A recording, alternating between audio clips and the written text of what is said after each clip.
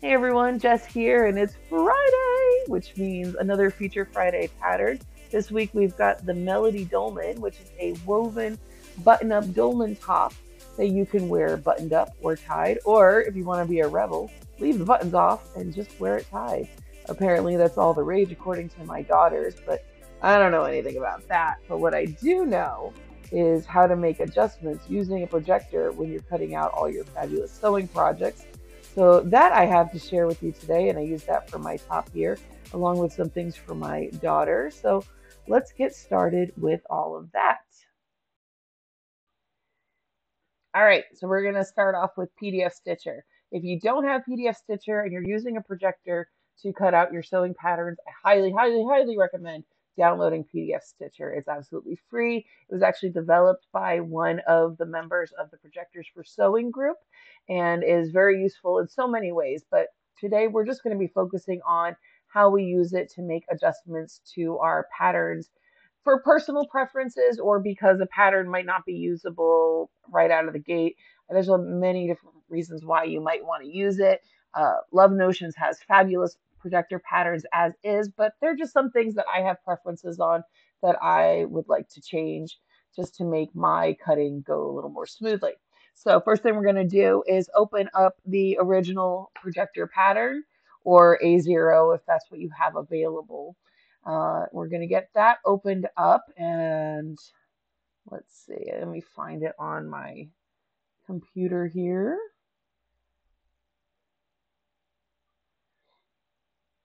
All right, and then we're going to save that as I'm just going to change some of the words to have my name just to make it personal for me so that I can find it later since I am altering this for me. All right, so after we got that all set, we're going to move over to the next tab and I'm going to add margins. Margins are fabulous because they give you more room to work. So if a pattern is on A0 especially, there's not a lot of room to move things around and I like being able to move the pattern where I want it. So I always add a margin of 20 just so that I can move things around and have things in the middle of my mat where it's most accurate to cut. And then going over here, we're going to clean up the pattern a little bit so that I don't have so many sizes on the screen at one time. So we're just going to deselect all of these because I only need two sizes. I use 4X and 5X for most of my Love Notions patterns. So I don't need all the other sizes there and they're just going to muddle my screen. So we're going to turn off all of those other sizes. And then I like to make the lines different colors and also thicken them up. Just again, for personal preference so that I can see things more easily, so that when I'm cutting, I can make the cleanest cuts possible. So I'm going to go over here. Black rarely is the best color for me to use. So let's see, we'll start off with size 5X. We're going to change that to green. Green shows up fabulously on everything. I think it's like the easiest color for your eyes to see. So that's probably why it works so well. And then I'm going to thicken the lines up to 4 because that makes it nice and thick for me to cut.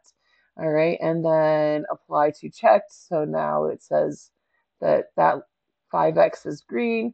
Now we're going to do the same thing with 4X, but we're going to make that a super fun bright pink. And we're going to leave the line thickness as it is, apply to checked. This way we've got both of our sizes in 2 different colors. And then we got to recheck the titles tab or box so that we have all of our labels. Otherwise, it won't work. It'll be hard to tell what's what. All right, and then we generate. Pretend that says that everything generated A-okay. It says that it's wrong because I have it opened up in Adobe already because I've already done this. But yeah, just pretend that everything went smoothly. And now we can go over to Adobe and get our pattern cutting. All right, now over in Adobe, you're going to see we have a lot less lines to work with, but I want to make sure I cut the right pieces out. So I'm going to do some things to make sure I don't cut incorrectly. I'm going to go over to this comment tab on Adobe, and this is going to give me several different options for marking patterns. I can highlight the titles of the pieces so that I'm sure to cut the right ones. Comes in very handy if you need to cut standard bust versus full bust, or if you're cutting yoga versus uh, a straight leg on like the Revolution bottoms, stuff like that. So very handy to be able to do that. You can also pull up a text tool and then you can write notes on your pattern pieces that you want to remember. Like sometimes it's hard to read the text because it's very small. So you can type in a larger font, I need two of this piece, or I don't need, the interfacing piece of this one, whatever it may be. So that's very helpful when you're trying to cut. And where is my full bust piece? I was gonna, oh, there it is. It was all the way at the top. Sometimes I do this. I just put a big X through things that I don't need because when I'm scrolling around just trying to cut all the pieces out, sometimes I forget like what I'm supposed to be cutting. And all too often I've cut the wrong bust piece because I forgot to make a mark or a notation before I started, and I just cut the first bust piece I saw, and then it was incorrect. So that's helpful too. And then on here, this is my daughter's classic tee that she wants as a tunic length dress. Or I guess that's not really accurate. She wants it as a tunic length top, but I'm going to make it into a dress so it lasts a little bit longer. I was just going to use size 16, but I didn't like how it was layered for that, so I'm just going to lengthen it the old-fashioned way. This is how I do it at least, using the measuring tool. I just pull that up. And then I always start at the armpits because that is going to be the same on the front and the back. If you measure starting at the neckline, you might get an inaccurate measurement. You can use the shoulder, but I just find it's easiest just to mark it from the armpit point since I know those side seams are going to match up. And then for her, I want to make this 24 inches from the armpit to the finished length. So I'm just drawing a line here. This is so when I go to cut, I know where to start cutting, and then I'm going to bump up my pieces as I cut. And you'll see what I mean by that when I get to um, cutting out my dolman top, my Melody Dolman. So right here, I'm just adding the lines. This is just going to be a visual reminder to me when I go to cut where I need to add that length. And that's basically it for that. Now, when you're making adjustments using your projector, there's really three different ways you can do it. You can do it on the fly, which is my favorite way and the way that I usually do it and then what I just demonstrated, but we'll get into that more in a second. You can also do it by tracing your pattern pieces onto paper and then doing your adjustments to the paper and then cutting those out. So that's a little bit more traditional as far as using paper patterns versus a projector, but you don't have to assemble a million pieces of paper to get your pattern. You can just start projecting. So like this is a sleeve piece that goes to the classic tee for the girls classic tee. And I'm just tracing it onto a piece of paper that I taped together so that I can make one big sleeve. And then if I wanted to do, say, a bicep adjustment, I could make it bigger, I could make it smaller, but it's a lot easier to do on paper for something like this than it would be to do it just on the fly. You can do it on the fly, but the results are not going to be as consistent. So there are some adjustments that I will break out some paper for and do it the quote unquote proper way. Um, so like this would be just like a simple no frills but bicep adjustment. I'm just adding some cuts all the way up to the arm sleeve cap, and then I can spread it out. And of course, you can always squish it back together if you need to make your bicep smaller. But this would be great for also for full bust adjustments or small bust adjustments where you just need to adjust one part of the pattern. But this can be used for pretty much any part of your pattern adjustments. I just happen to use it mostly for things that are just too dirty to cut, the quick and dirty way. Um, so yes, the quick and dirty way, that's the second way you can do adjustments using your projector. So you can cut it out on paper or you can do it quick and dirty or on the fly, as they like to say, they being other people who use projectors. There is a third way, and that's doing it digitally, but that requires a whole separate set of skills that I am not willing to learn to possess in order to do it. It is very handy if you are very good in Illustrator or Affinity Designer or other programs like that, but it really is a lot for the average user to do, especially if you're just starting out and you're not a graphic designer. So I usually recommend doing it the quick and dirty way, or you can project onto paper. So I'm going to demonstrate how I cut out my patterns the quick and dirty way, or on the fly. I'll try to say on the fly from now on for you all. But here's my fabric for my Melody Dolman.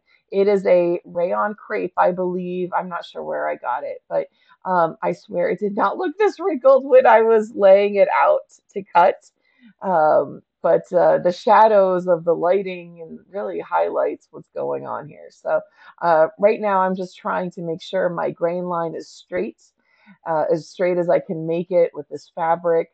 And I'm going to cut out both pieces at the same time so that my adjustments are the same on both sides, because this is the front bodice piece and you want to cut two. You need to cut a right side and a left side. So we are going to cut this, and I'm going to start at the top. At the top, I cut a 4X because my bust and upper bust is smaller than my waist and my hips. And I add length to tops also, but since this is going to be a tie top, then I'm not going to bother adding length. So I'll just cut at the lower length line for the size. So let's get the shoulder cut, and we cut the neckline, and we're just doing our what's the word? Well, I guess it doesn't have a fancy word, but these are standard cuts. These aren't gradable cuts. Like I don't have to grade these because they are the same on most sizes, or there's such a small variation that I don't bother. But the main difference is going to be on the side seam of the arm, like under the arm. That's where you're going to grade from your bust size to your waist and hip size. But oh, I have a small problem, and that is my pattern is too big for my projected area. So I'm going to have to shift it down. This is something that you have to do often if you don't have a very large throw area, like if you can only project, a small projection size, then you're going to find that some of your patterns, especially larger patterns like maxi dresses and pants, sometimes those need to be adjusted and moved. And you can add lines using PDF Stitcher, not a PDF Stitcher, using Adobe, like I did before. I added lines to either mark things that I wanted to cut out or not cut out, or just using the measuring tool in order to mark things so that you have like a visual guide. But usually what I do is I just cut out what I can and then line those up. I shift everything down, line up what I've cut out already, and try to get the fabric as smooth as I can, and flat as I can again. So, hopefully it didn't, I mean, it's a woven, so this didn't stretch much, but if you have a knit, you want to make sure it doesn't stretch too much when you do this. And now I'm just cutting the grading. So I just went from the 5X line at the hem up to the 4X of the sleeve. And I was sewing with sequins last week. So my rotary cutter blade is a little dull and I need to change it. So my cuts are not as clean as they could be. But yep, there's my bodice pieces looking oh so wrinkled. Oh, and even the back is wrinkled, but it's okay.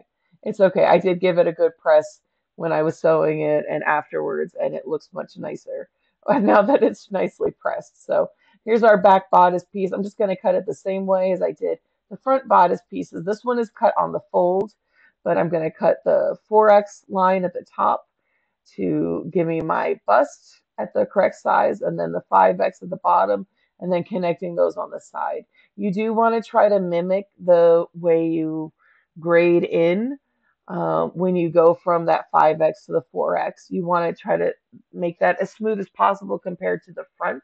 so that when you're sewing it together, you don't have a large disparity. It's rarely an issue.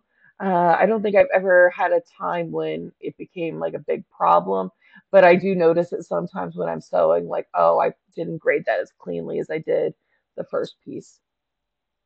And now this here is just, we're just going to cut out the rest of our pieces out of the scraps. Now, I could have done a better job playing fabric Tetris using my projector here, but I was I was not thinking very clearly, and I had a hard time finding enough pieces the right size and width for the collar pieces for the Melody Dolman top.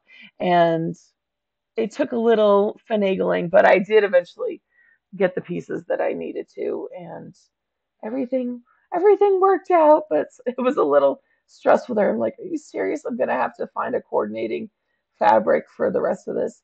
Also, I feel like I need to point out the angle on the screen here is a little skewed because I had a heck of a time getting my camera to stay level while I was recording. So it's a little wonky, but you can still you get the gist of it, right? Right? Hopefully. All right, and this is just for the cuffs for the sleeves. See how like little fabric I have left? Oh, and I should have brought out my ruler a long time ago. By the way, those bathroom grips make fantastic handles for your ruler if you don't have them. Highly recommend. Okay, now kids' patterns I feel like are a little bit more forgiving when you are cutting them out because you can use two different sizes to cut instead of adding length, removing length, whatever. So, like for my daughter here, she wanted some leggings to wear with her tunic that I had mentioned I was cutting out before, and we'll cut that out too. But this is her two sizes. So she is a 10 wide and an 8 tall, something like that. What her waist is a little bit bigger than her height according to the size chart. So all I'm doing is on the top and bottom of the pattern. So at the waist and at the hem, I am cutting her length. Okay. And then for the side seams, I'm cutting her width size. So the green line is the width. I believe that's the size 10. And then the red line, actually it's pink, but it looks red here or orange. I don't know. That is her height line. So I'm just following the side seam lines are getting her width and the top and bottom is getting her height. I hope that makes sense. I know it's kind of confusing to explain. It takes me a minute to like get wrap my mind blah, blah, blah, blah, wrap my mind around it, but it works. And you'll see her pictures like, like, oh, there we go. We've got the proper width and the proper length. And I didn't have to like math any like adding length, removing length or anything like that. All right, I just wanted to show a few more examples of grading between sizes on the fly because I didn't want to cut out like a million projects that I wasn't planning on getting to. I'm just doing these on paper. So I have three different sizes on here. They are supposed to represent small, medium, and large, but since this is shrunk down, those lines were really hard to tell. So it's actually a much larger range of sizes. But we're going to call them small, medium, and large. Since we're calling paper fabric, we're going to call the line small, medium, and large. So for this one, I'm going to say I want a, let's see, we'll cut the large waist and a small rise. And then we're going to say our thighs are somewhere in between a small and large. So we want to cut a medium leg. Now, when you're cutting the leg, sometimes you need the length, the extra width throughout. Sometimes you need it right at the top. If you've got thicker thighs, and they don't even have to be thick, you just need the extra room at the top. Then you can extend that crotch point so that you're cutting it slightly wider to give you a little bit extra room at the top of the leg, or you can, if you just need it at the lower leg, then you can cut it the way I did it the first time. So it just depends on your body and what you need to cut and what your goal is for the final piece. Patterns always look weird when you cut them out because you're a 3D shape and no 3D shape looks right when it's a 2D design. So things always look kind of funny at first when you cut them off, especially if you do a lot of grading. This, especially as you'll see on here, those were like the Revolution leggings.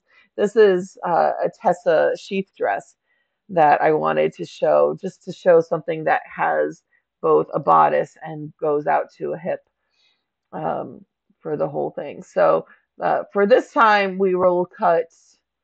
Let's see, what are we going to cut? I think we're going to cut a small bust and we're going to grade out to a larger hip and waist. This is a pretty normal adjustment for me when I'm cutting because my bust, like I said, is smaller than my waist and my hips. So my patterns always look very, very odd. But like I said, it's just because everything does when it's flat and then you get on your body and you're like, oh, okay, I see how this works.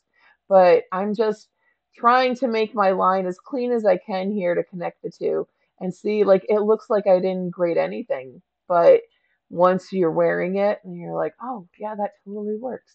And like I said, this is an exaggerated example because it's not to scale. So the small, medium, large is probably more like extra small, large, and like 2X or something like that, just so that the lines would be more clear on the screen. So this is just how I cut again on the fly. I don't do a lot of actual like full bust adjustments. I usually just cut the larger size. I know that's not proper. I'm not saying you should do it that way. I'm just saying that's how I do it, and I get pretty decent results.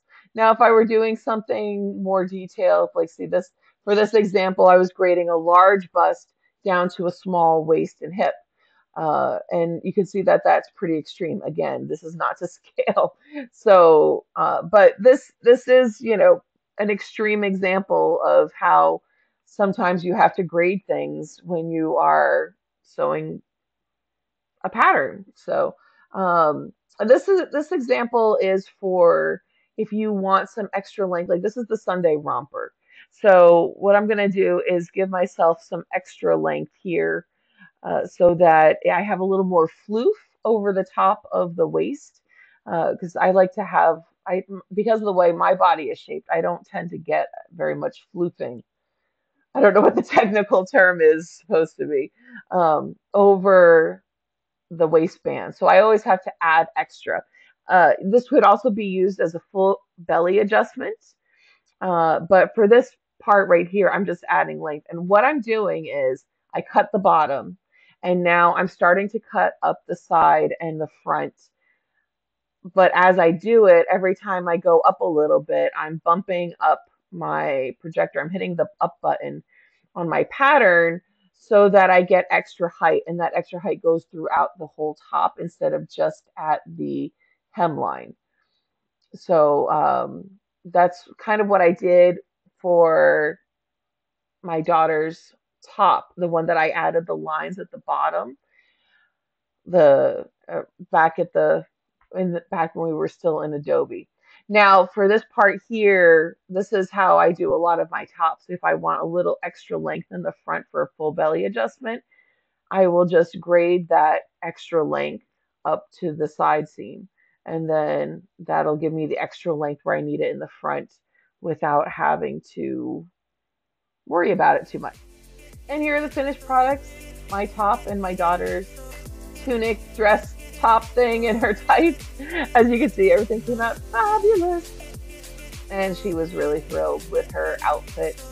And I am thrilled with my top, and my daughter actually already stole it. So I guess I'm okay with the team. But that's all I've got for you today. I hope that was helpful. Happy sewing!